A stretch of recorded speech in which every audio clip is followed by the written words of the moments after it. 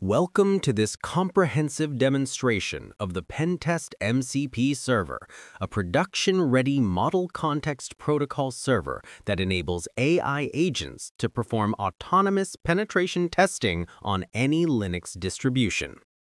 Unlike traditional penetration testing workflows, this server provides persistent session management with Tmux, enabling complex multi-step operations, interactive tool control, and automatic recovery from network failures, and many more.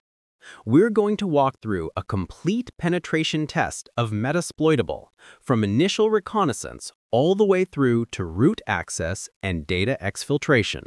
We have Kali Linux running as our attack platform and Metasploitable as our vulnerable target running on the same network using VirtualBox.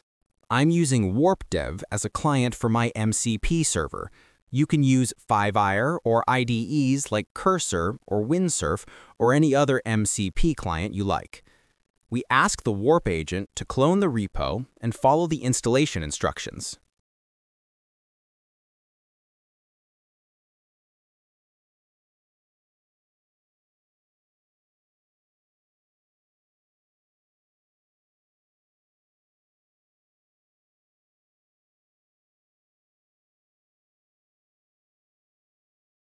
The agent gives us the JSON string we need to add the MCP server in Warp.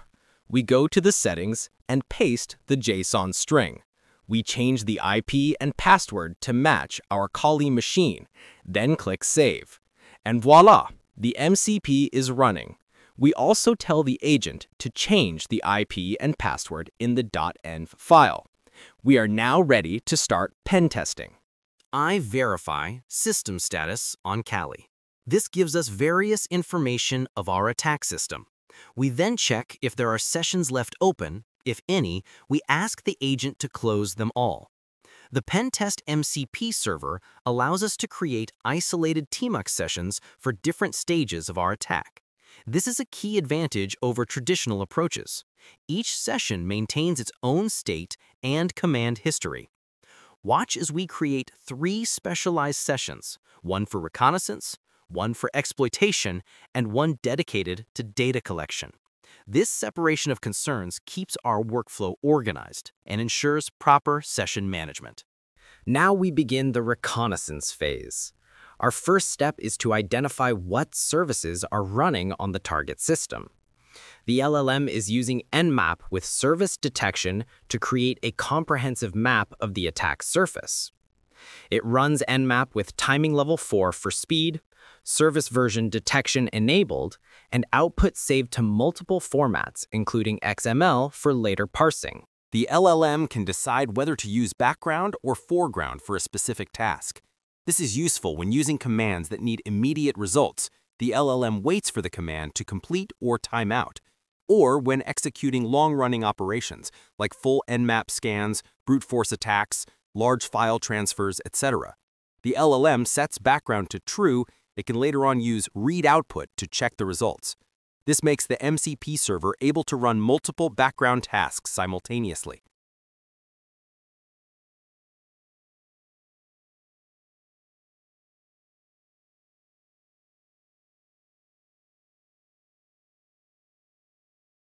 Perfect. The scan has completed. We found 12 open ports on the target system. We're going to tell the LLM to download the XML containing the scan results to our system.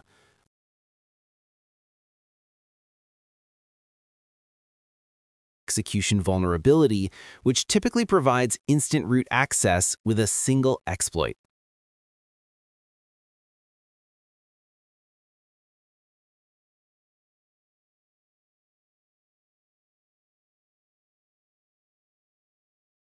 Now we move to the exploitation phase.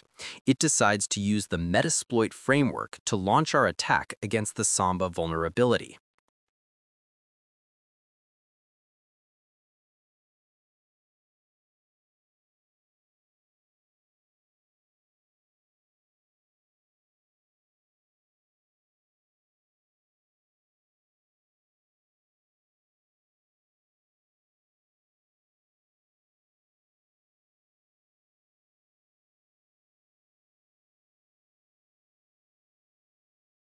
received a root shell on the target system.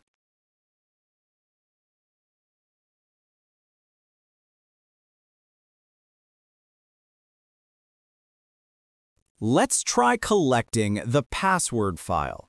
This file contains all user accounts on Metasploitable. We have a dedicated data collection session running on our local Kali system. However, we need to bridge the gap between our compromised shell on Metasploitable and our data collection environment.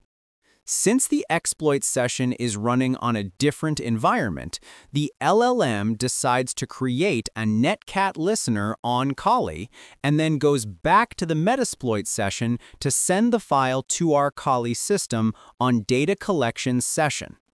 The data has been successfully transferred. Let's verify the file we captured. Perfect. We've successfully exfiltrated the password file. The file contains 35 lines representing 35 user accounts on the system.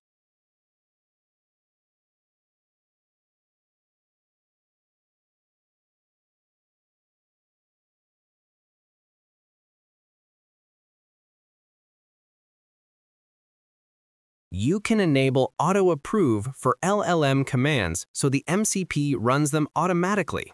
Handy when clicking Run all the time gets tedious.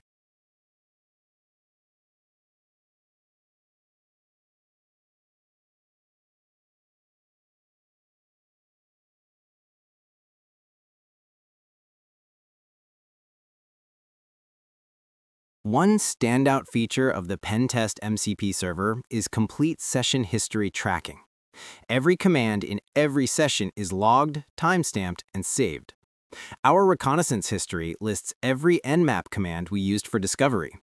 In the exploitation history, you can see the exact Metasploit commands we ran to compromise the target. That gives a full audit trail. The data collection history shows failed SSH attempts, then our successful netcat tunnel. That level of detail is invaluable for documentation, learning, cross-platform work, and session recovery. All session logs are stored as JSON in .mcp_history. They persist across MCP restarts and client disconnects. The MCP server also provides strong session management. The big advantage, the Metasploit shell stays active even when you disconnect. You can reconnect, interact with the shell, run post-exploit modules, or launch more exploits, as long as the Tmux session exists. The NCP demo we ran was against Metasploitable, an intentionally vulnerable lab VM. If you try this in your own lab, the MCP will keep attempting to pawn Metasploitable until it gets a shell, so you can watch the whole workflow in action. We used this demo so you could see exactly what the MCP can do: persistent sessions, full logging, and live recon and exploit loops. Remember, only run these tests on machines you own or are explicitly allowed to test. Unauthorized hacking is illegal. Thanks for watching. See you next time. Subscribe for more pentest tooling demos.